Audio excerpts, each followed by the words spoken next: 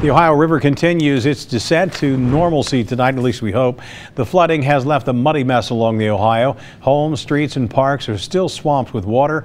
Local 12's Brad Underwood joins us live outside one business with a look at what happened inside. Brad. Well, hi, Rob. Yes, we are in California outside of Champions Baseball Academy. I want to show you on Sunday, the water, it was up to right here on the door frame. All the water inside is gone. Now the biggest problem, the hardest part, is cleaning up. With every shop vac bucket dump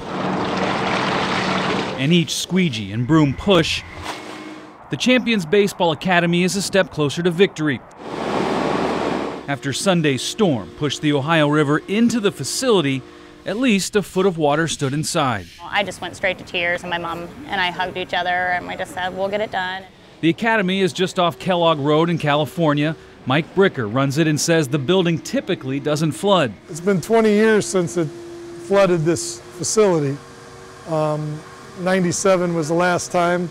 Bricker's oldest daughter, Hannah, and her two sisters, Emily and Olivia, they're putting in work alongside a handful of volunteers to get all the water out of the building. It's kind of more or less just like how Champions is. I mean, everyone kind of helps everyone out, and everyone's just one big happy family. It's amazing to see how many of the families were, willing to come together. Usually January, February, March are our busiest time of the year, leading up until the spring, and when they go out and start their season, whether it be high school kids or the youth baseball usually starts sometime in April. The academy hosts camps and private lessons, but as the turf remains rolled up and soaked, sessions will continue to get canceled. We got it pretty bad, but we're fortunate to have a lot of help in the background there, as you can see.